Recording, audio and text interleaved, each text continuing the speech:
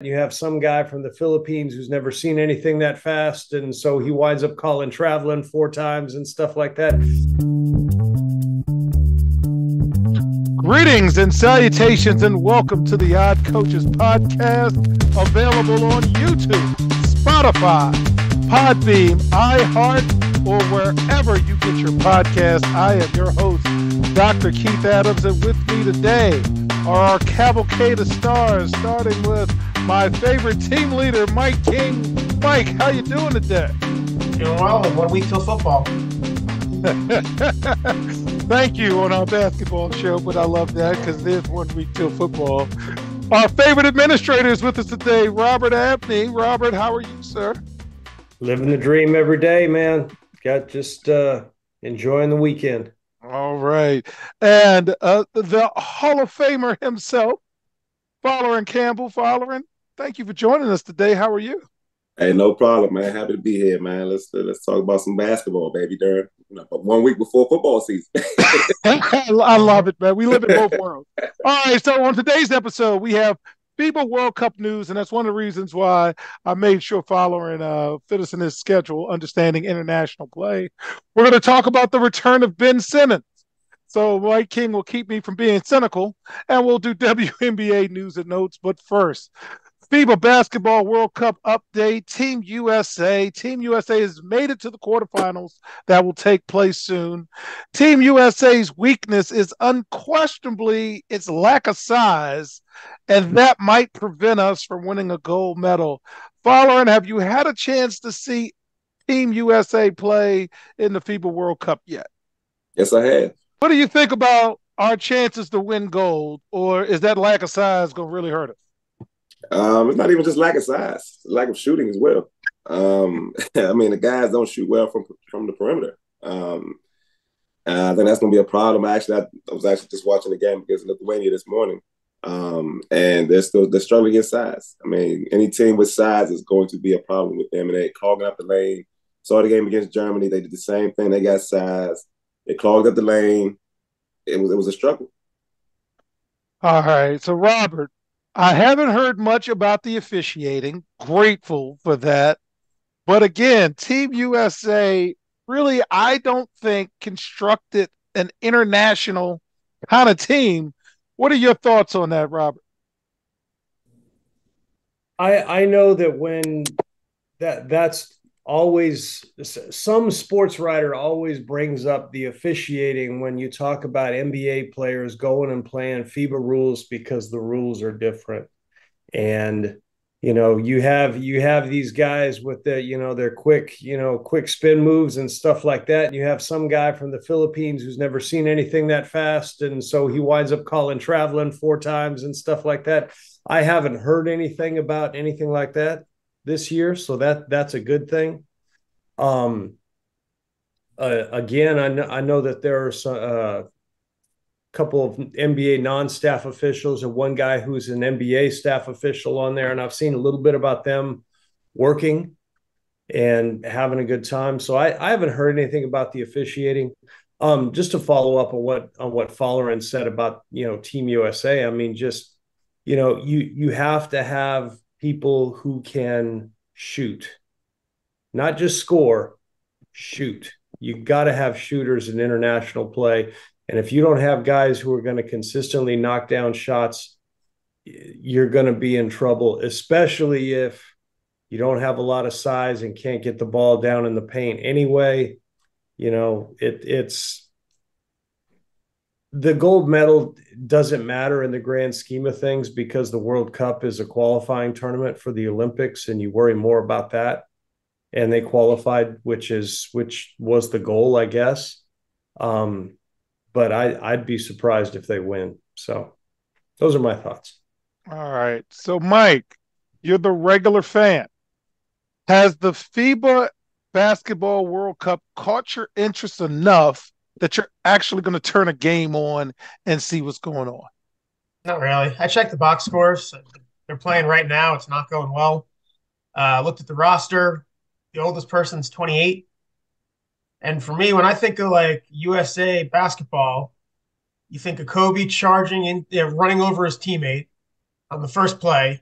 You think of the dream teams where they were competing with themselves. They wanted to win so bad because they wanted to beat themselves because they knew that was where the talent was. And I'm looking at this roster, and who's that guy?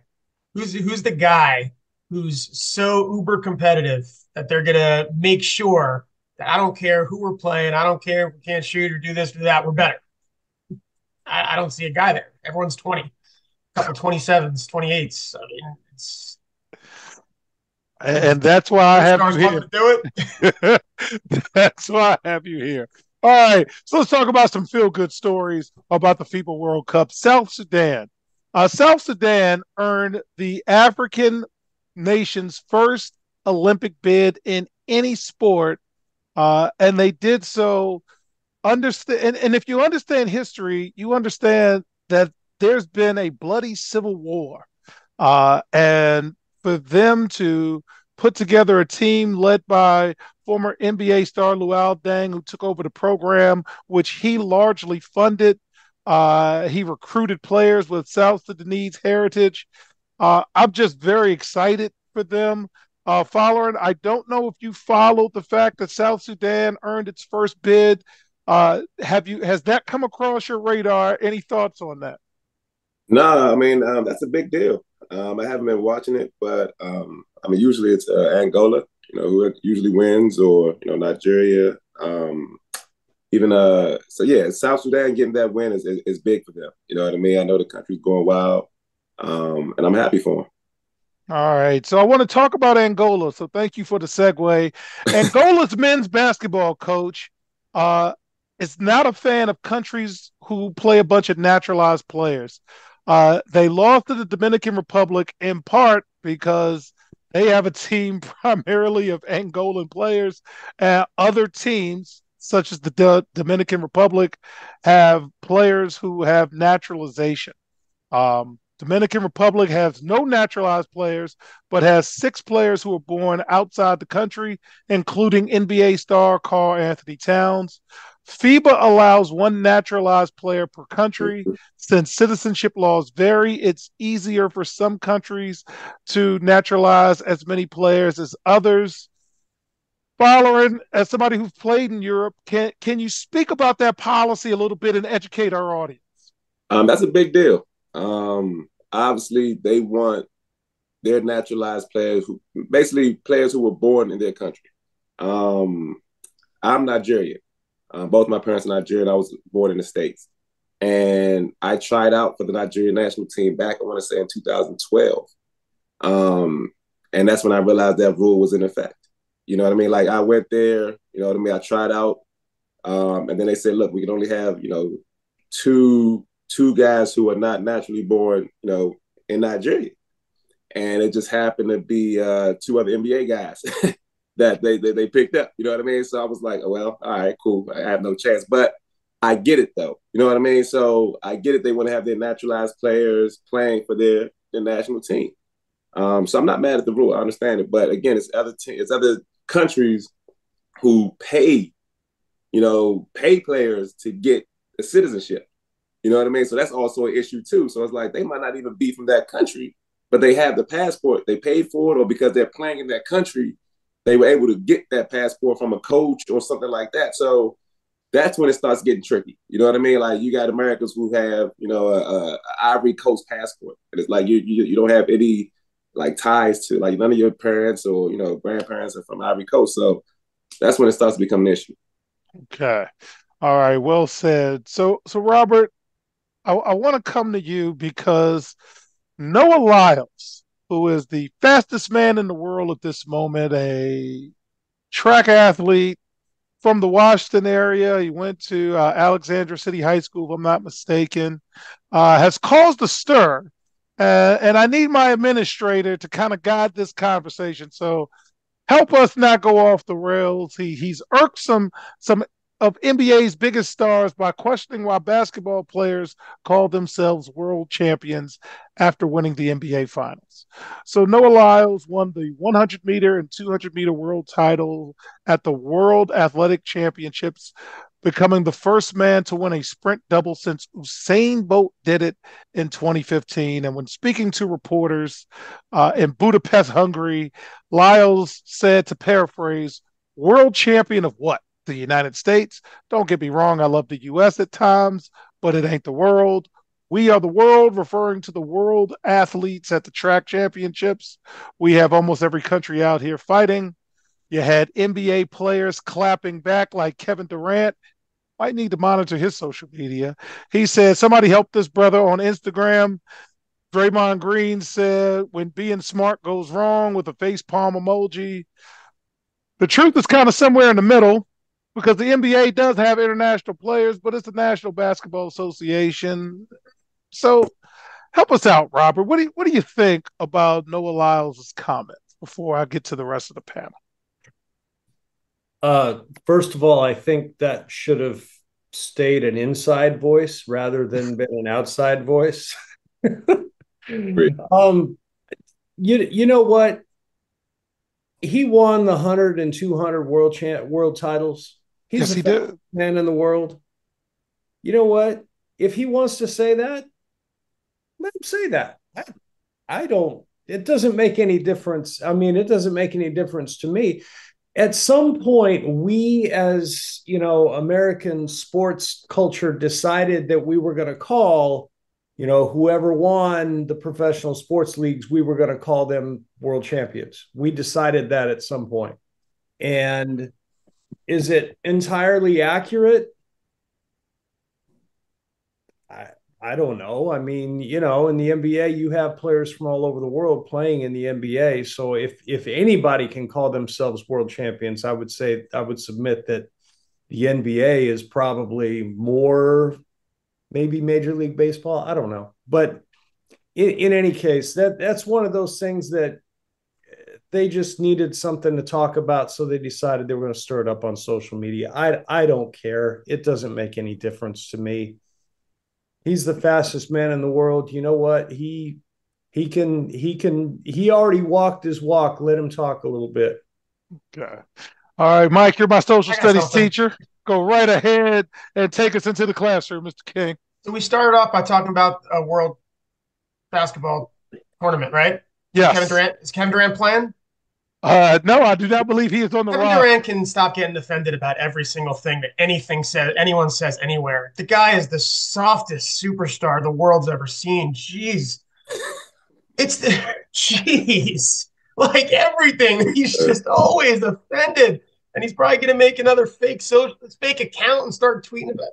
Listen, we have world events, and we don't play in them, and then we lose them. Then the other teams are better in the world. The NBA, it always bothered me. Like, you win the Super Bowl, you're the world champ. You're the NFL champ. There's no world events. Are the best players in the world in the NBA? Yes. Are the best players in the world in the NFL in all the leagues? Yes. But it's not the world. It's not like a world to me is country versus country. And I think that's what this Noah Lyles was trying to say. But like, come on. All right, Follower, you have the final word in this segment. You're the actual international basketball player. Go ahead, buddy. It's interesting, man. Like he's not wrong, but he's not right. You know what I mean? If that makes sense, because I understand the argument on both sides. And from playing in Europe, when you win a Greek national championship, you're the Greek champion. They call you a Greek champion. If you win an Italian championship, they call you an Italian champion. They don't call you, the world champion. When you win an NBA championship, they call you a world champion. NBA title world champion. So, but I get that the NBA is the biggest league in the world. You know what I mean? Basketball wise, that you have EuroLeague and even EuroLeague. When you win, that's why it's like, all right, look, we have the Greek championship, you have the Spanish champion, then you have the Italian champion, and then you have the best teams in Europe playing in EuroLeague. And EuroLeague is now you're you're a Euro champion.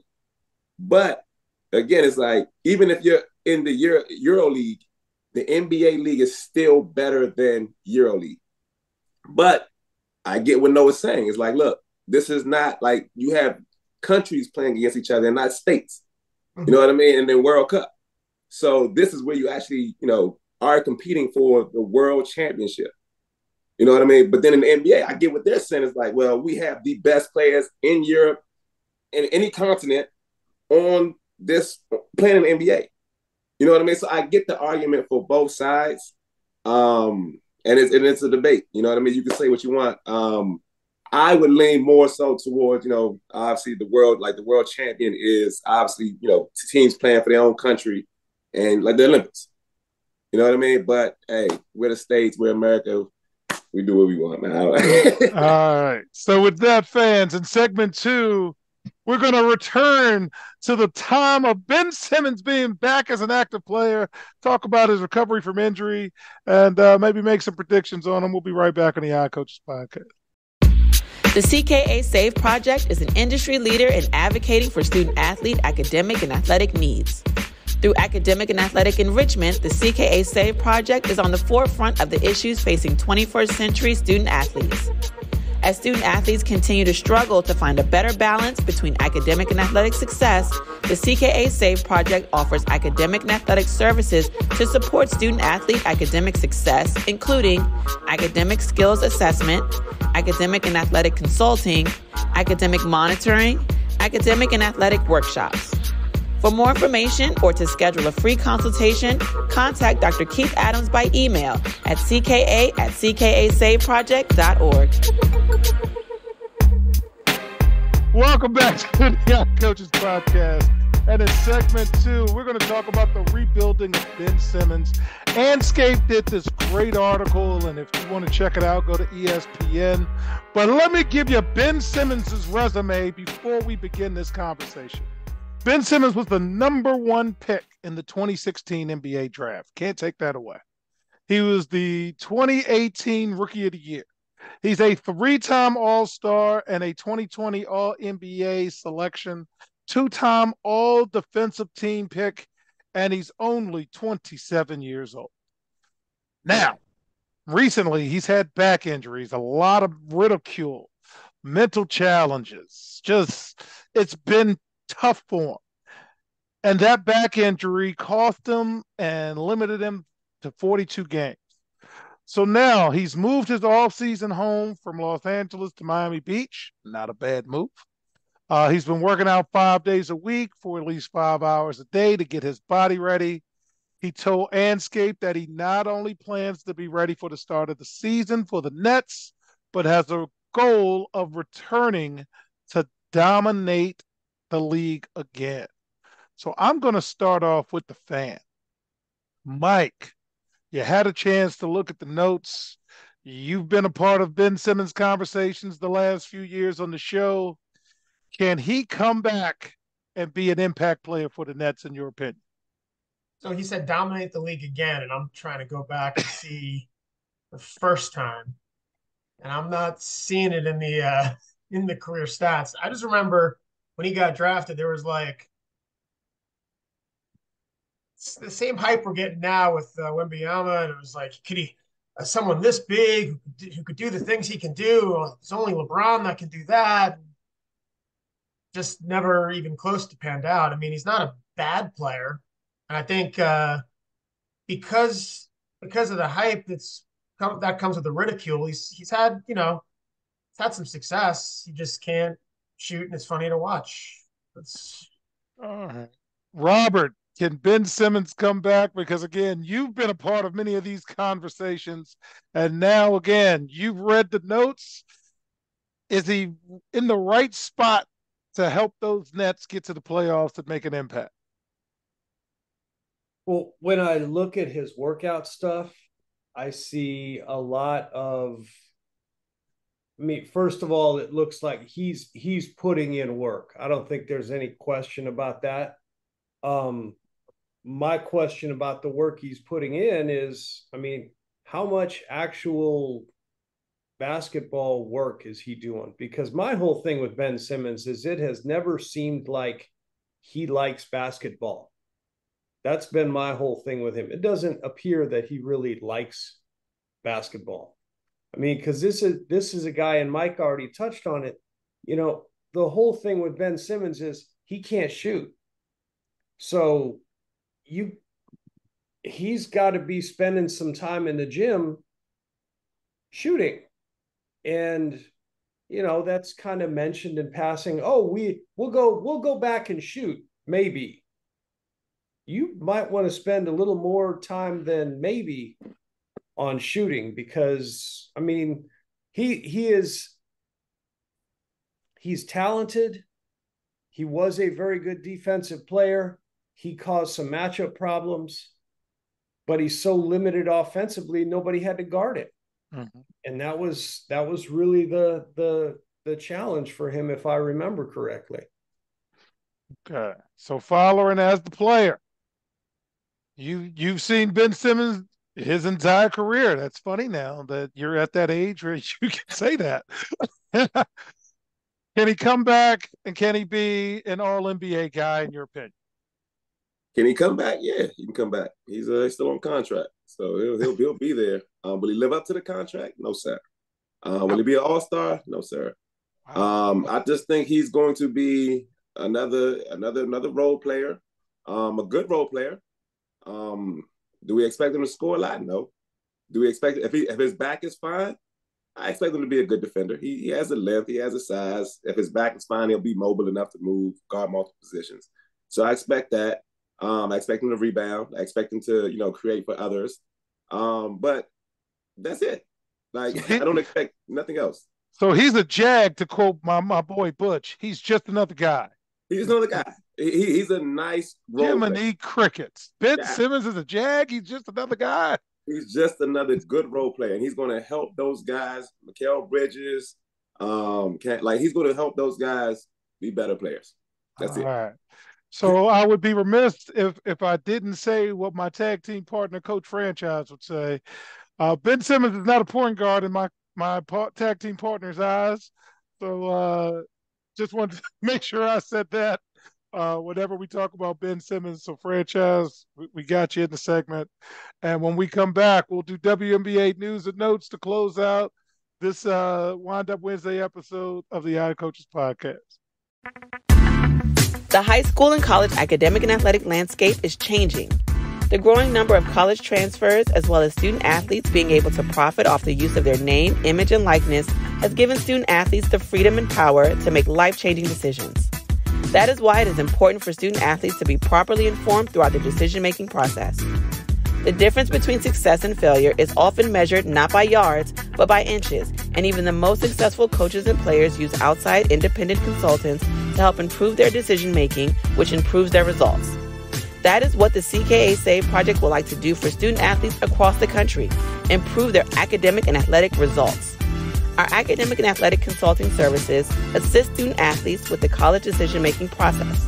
The CKA team of former high school and college coaches can provide student athletes an independent assessment of their academic and athletic skills to assist student athletes in their college decision-making process.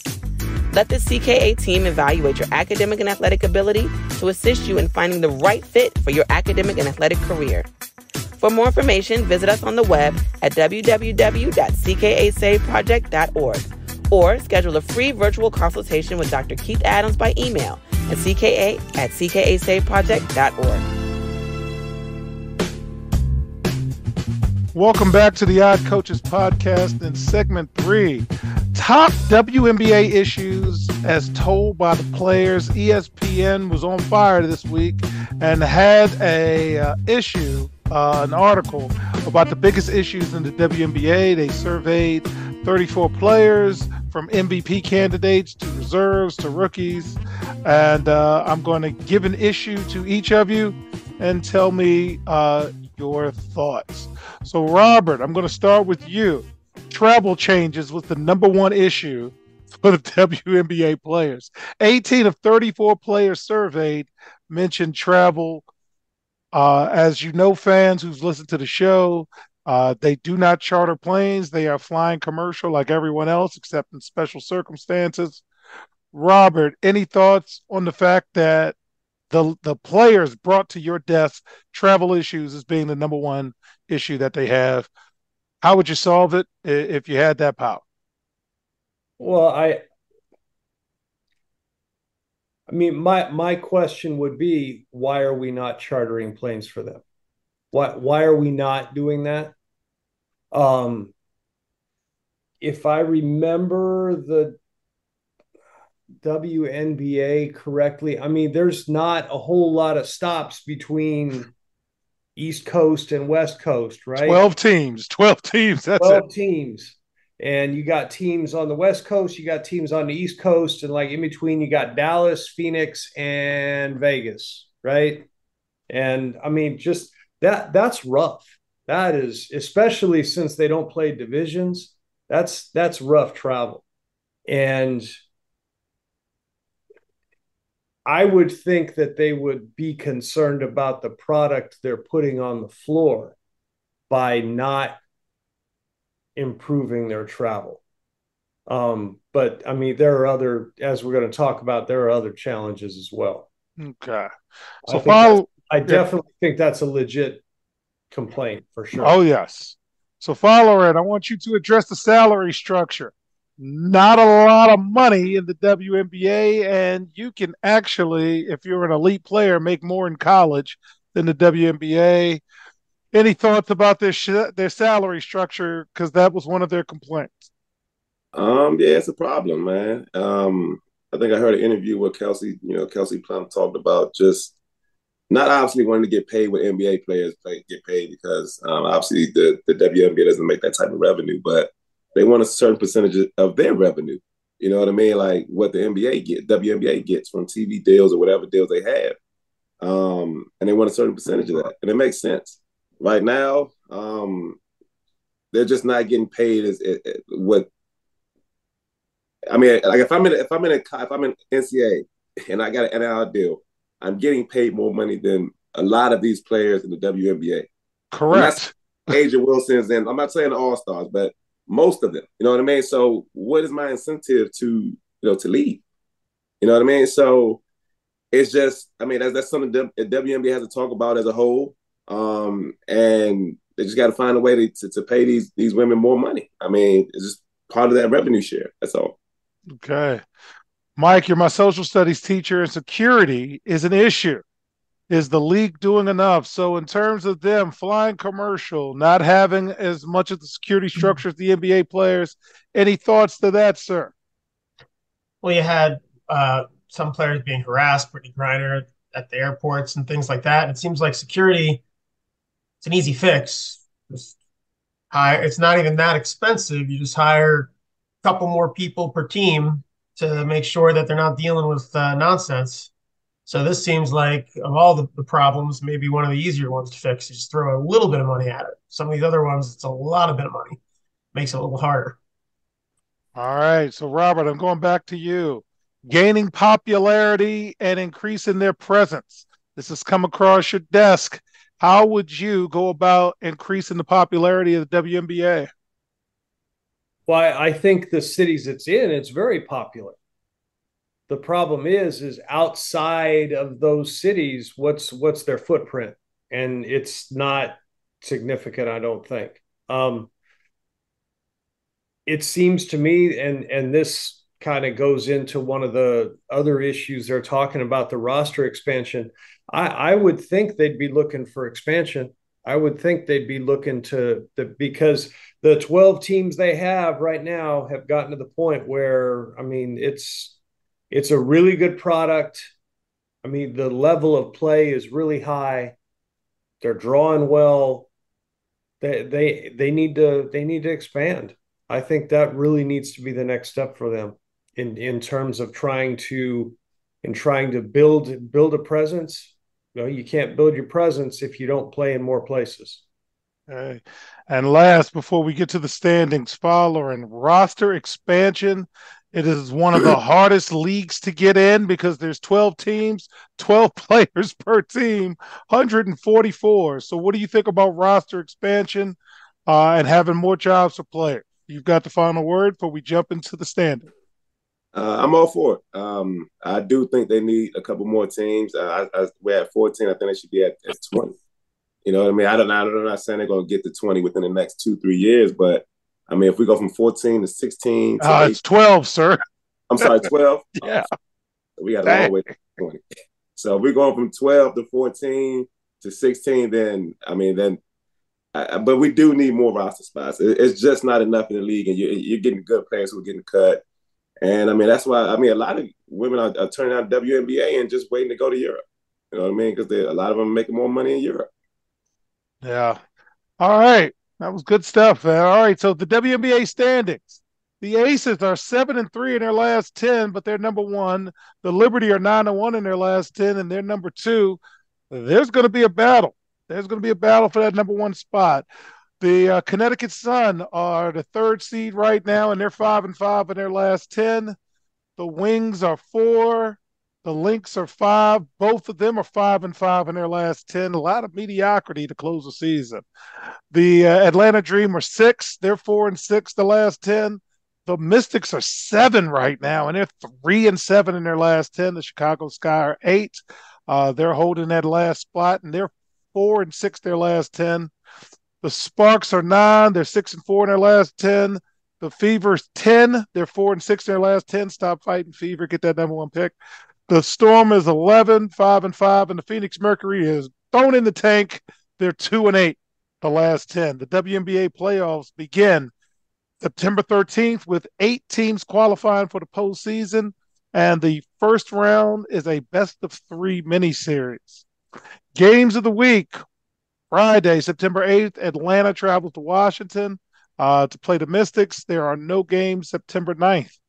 So as we wrap up this week in basketball, Mike, any final thoughts as we close? We got a lot of teams that could improve their lottery and what might be the best WNBA draft that I can remember, with multiple really top-end players. Only 4 teams have winning records. There are teams that are in the playoffs that if they lose just a couple more, they could give themselves a better chance at a star. That's what I'd be doing. I'm not playing for winning or losing in the second round. If I ain't winning at all, give me one of the good players. That's my thought. Robert, any final thoughts as we head out this week? Hey, you get one of the first 3 picks in the draft, you can't go wrong, man. Any of those 3, it's just a matter of which one you want. 3 number 1 picks in one draft. Yep. Follow and save us, because I think they believe in take it. I mean, yeah, the draft is definitely, maybe the top 5, you're going to get something good. But we needed to fast forward to the WNBA Finals. I just want to see Liberty and Aces. It's going to be a competitive series, and that's probably what I'm going to watch. Probably going to watch each game. All right. So as we close the show, it's merch alert now. We're doing a fundraiser, and a portion of the proceeds go to supporting student athletes in underserved high schools with Finding the Balance books. So if you go to www.cksafeproject.itemorder.com, you can buy some OCP as well as CKA Save Project merch and help a great cause. So on behalf of our Cavalcade of Stars, I'm Dr. Keith Adams saying thank you for listening and or watching the Eye Coaches podcast, and we'll see you on the sidelines. Till next time, take care. The Eye Coaches podcast is sponsored by the CKA Save Project. The CKA Save Project is an industry leader in providing student-athlete academic and athletic support. From assessing student-athletes' academic and athletic skills, to measuring and monitoring student-athlete academic progress, to improving student-athlete time management and organizational skills, the CKA Save Project provides wraparound services for student-athletes from middle school through college. For more information, visit us on the web at www.ckasaveproject.org or schedule a free consultation with Dr. Keith Adams by emailing cka@ckasaveproject.org. We hope you enjoyed today's show. The Odd Coaches podcast drops new episodes every Tuesday through Friday on most weeks. Make sure you subscribe to the Odd Coaches podcast on Apple Music, iHeartRadio, Podbean, Spotify, and YouTube. Follow the Odd Coaches podcast on Twitter and Instagram at Odd Coaches. Follow Dr. Adams on Twitter and Instagram at CKA Save Project. In addition, follow Coach Mike Francis on Twitter and Instagram at Coach Franchise, spelled Coach Franchize. For more information about the CKA Save Project, please visit them on the web at www.ckasaveproject.org. See you next time on the Odd Coaches Podcast.